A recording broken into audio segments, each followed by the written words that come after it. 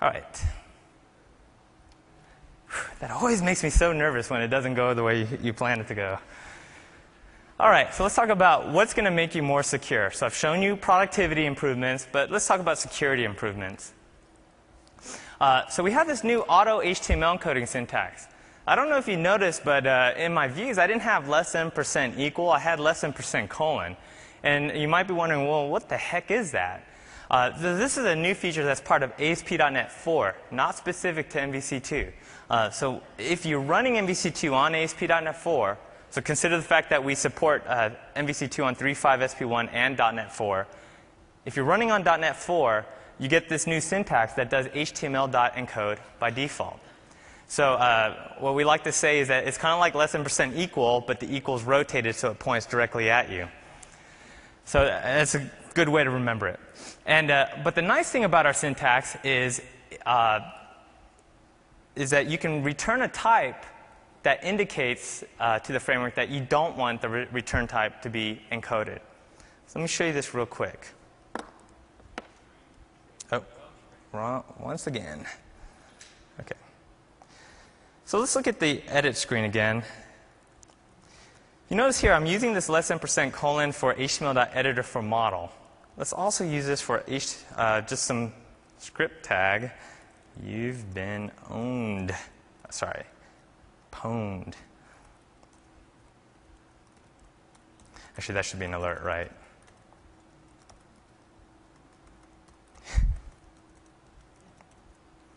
And now let's go back to the, oops. Oh, yeah, gotta end it with the double quotes.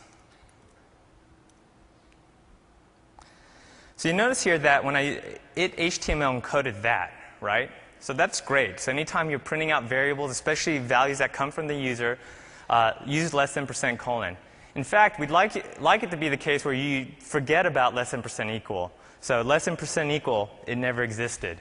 From now on, when you're doing ASP.NET development and you need to print out a value directly, use less than % colon.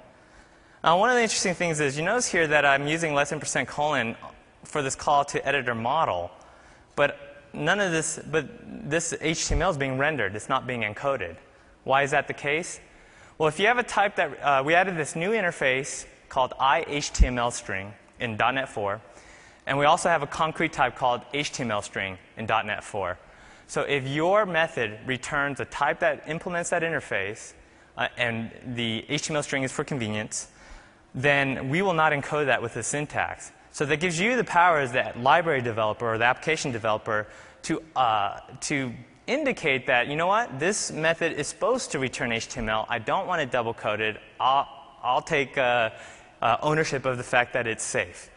And so this is a nice feature that now we can say that by default, ASP.NET does HTML encoding by default, which is redundant. All right.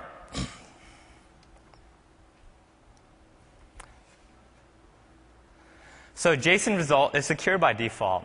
So one of the changes we made in MVC 2, and this is something you should really be aware of because I've heard from several people it kind of bit them when they were upgrading, is that we do not send JSON.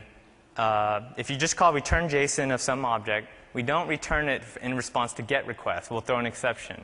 And you can override that by passing in an extra parameter to allow gets, but by default we require post. If you come to my talk with Scott Hanselman at 1:30, we'll show you a demonstration of an attack that shows you why we made this change. And what's interesting is the guy who invented JSON is actually here at this conference. I believe Douglas Crockford is giving a talk at 3, and I don't know if it's been updated on the schedules yet. So keep a lookout for that. And we also made a small improvement to the anti-forgery or cross-site request forgery helpers that we include. We'll show a demo of what cross-site request forgery is later today. So this provides the change we made was that we provide better protection for sites that are on the same domain. So if you happen to have evil.example.com and good.example.com, we protect the two from each other better with the new helpers. All right, so what's going to make your application a speed demon? So one of the new features we added is the async controller. So this allows you to call into some external service, whether it's a web service or some kind of other service running in another process, in a non-blocking manner. So if you were to call that web service in a controller action directly, the thread would be waiting for the response and not in use. With async controller, you can make it so that that thread goes back to the thread pool, starts handling other requests, and then when the response comes back, it lights up again and continues. And we based our implementation on what's called the async event pattern. So you have an action name. Your action method is split into two, the action name async and the action name completed. And so the async sets up the asynchronous call, and the completed gets called when the async operations are done. And we also did a massive amount of performance tuning through the framework. We do a lot of, especially with the expression-based helpers, since a lot of those would normally use reflection, we try to avoid using reflection and instead use techniques like lightweight code generation or caching.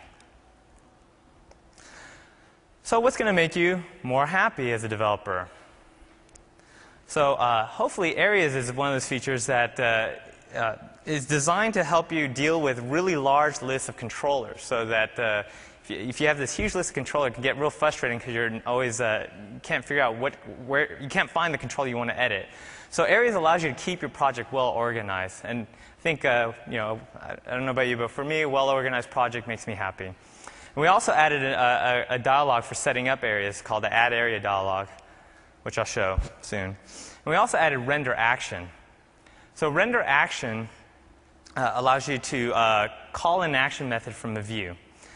So this is very useful for things like I have a widget that needs to be on every page. Maybe it's a weather thing, and I want to call it like I don't want to have to set up the data for it in every single action method. I just want the view to render that thing in place. So I'll show you. We also added an empty project template.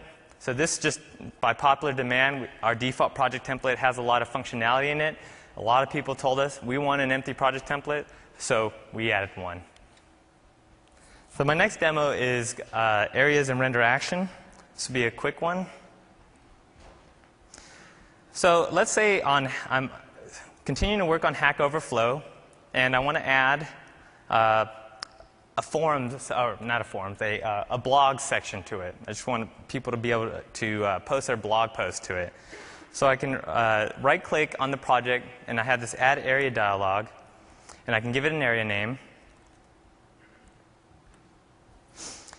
Now what's happened there is that we've added this new areas folder. So the dialog noticed that, oh, you don't have an areas folder yet, so we're going to set up the conventions that make areas work in MVC2. So it added this areas, added this blogs folder. So if I wanted to add a new area, for example, called games, I could do that. And now we have this games area as well. And we also have this games area registration.cs class that we added. So what this does is this is the code to register the routes specific to your area. You can see here I have this default route /games. The other thing to note, if you're wondering how that all gets hooked up, is in the default template we have this call area registration.register all areas. So if you're upgrading an MVC1 app manually and you're adding areas, you'll need to remember to make sure to include this call into global ASX CS.